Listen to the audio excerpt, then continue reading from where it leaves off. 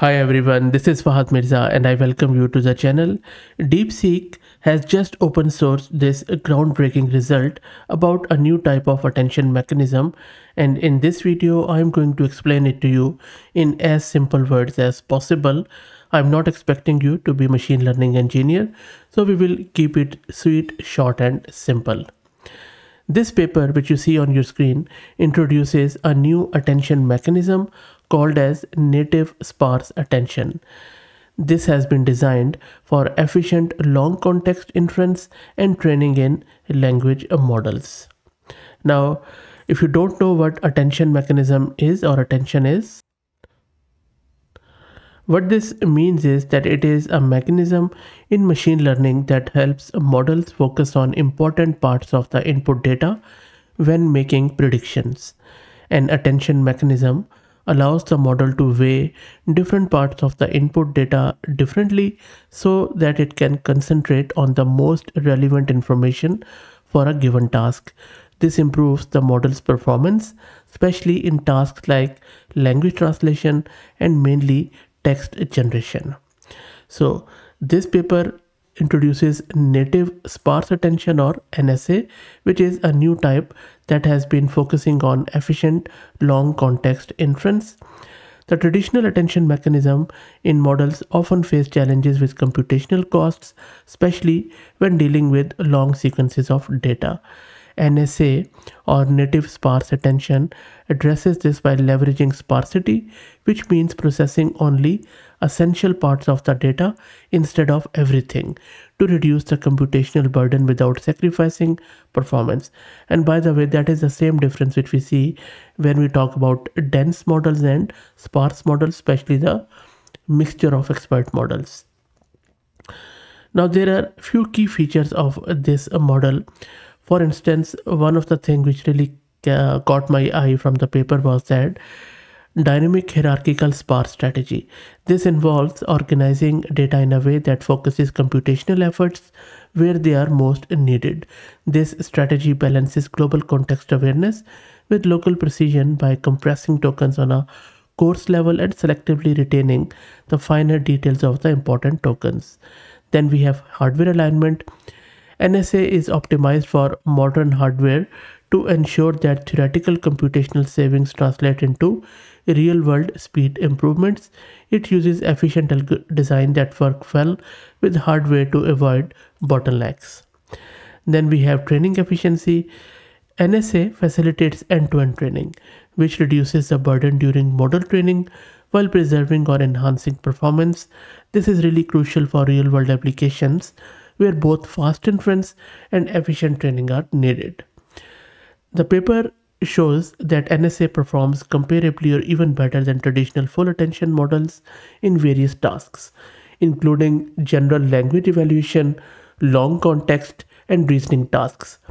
Importantly, NSA provides significant speed improvements during decoding and training stages over these models, with more pronounced benefits as the sequence length increases. Overall, NSA represents a step forward in making sparse attention both practical and effective by addressing both computational efficiency and training capability challenges. Now, if you're wondering what exactly is the importance of this, so I believe from the vibe which I'm getting from this paper is that this is the type of attention which they have used in DeepSeek R1, and that has made it so different, so unique, so performant from rest of the lot. Because if you look at this architectural diagram, from the left if you start, the framework is processing input sequences through 3 parallel attention branches. For a given query, preceding keys and values are processed into compressed attention for coarse-grained patterns, selected attention for important token blocks, and sliding attention for local context. And on the right hand side, there is a visualization of different attention patterns produced by each branch. Green areas indicate regions where attention scores need to be computed, while white areas represent regions that can be skipped, and that makes it so efficient.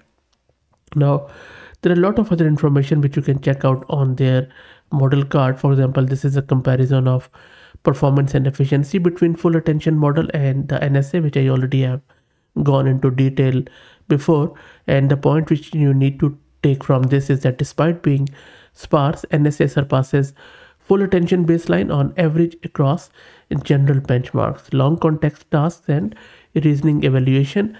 For example, on the right hand side, if you see, for 64K length sequence processing, NSA achieves substantial computational speed up compared to full attention in all stages, decoding, forward propagation, and backward propagation. So pretty cool, I would say. And I'm more than sure not only existing DeepSeek is using it, but various future models are going to start using this native sparse attention, because this is what I believe is a secret sauce behind DeepSeek R1 and all of these reasoning model. I'm even willing to say that maybe OpenAI has been using the same or similar sort of architecture and attention behind their recent model, which make them so cool with reasoning. But of course, they are not open weights, they are not open source, but we don't know. So really good on DeepSeek for releasing this native sparse attention and open sourcing it so that the community could benefit and anyone could go and then build maybe on top of it. Now, before I let you go, let me also introduce you to our very good friends at Camel AI who are sponsoring this video. CamelAI.org is an open source community focused on building multi-agent infrastructures for finding the scaling laws of agent with applications in data generation, task automation, and world simulation. So do check them out. If you like the content, please consider subscribing to the channel. If you're already subscribed, please share it among your network as it helps a lot. Thank you for watching.